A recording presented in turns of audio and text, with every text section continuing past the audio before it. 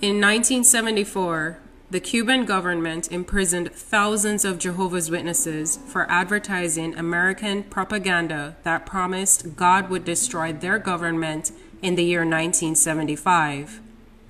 The Cuban government was even more displeased when they realized Jehovah's Witnesses in Cuba were selling their properties and sending all their money to the United States. By this point, Jehovah's Witnesses were seen as doomsday fanatics who mailed untaxed donated funds to the U.S. Prison sentences ranged from 6 months to 12 years. Jehovah's Witnesses strongly believed Armageddon would come during the first year of their sentences. But once 1975 came and went, a small minority among the incarcerated Jehovah's Witnesses would become disloyal to the organization and denounce their faith in order to shorten their sentences. But the majority of the incarcerated Jehovah's Witnesses loyally served their torturous sentences regardless of the fact that they were lied to by their own religion. This was a persecution heavily instigated by the false Watchtower prophecy.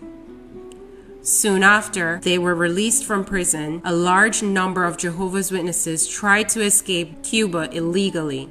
It was a common belief that those who attempted to escape persecution in Cuba were imitating Jonah when he avoided going to Nineveh. Those who escaped or attempted to escape Cuba were reproved for their cowardly and disloyal actions.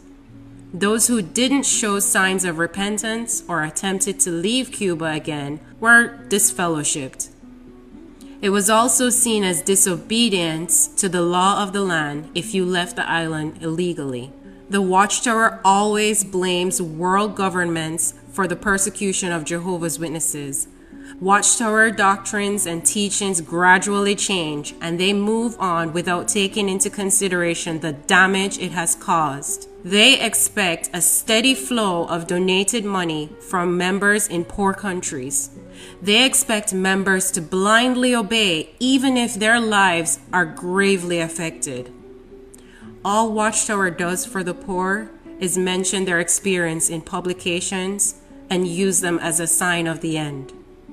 If Jesus Christ came to earth in our day, would he ignore his hungry followers for the sake of having a multi-billion-dollar religion and tens of thousands of empty properties around the world? Would Jesus lie to his followers, watch them go to prison without reason, and then disfellowship them for refusing to suffer?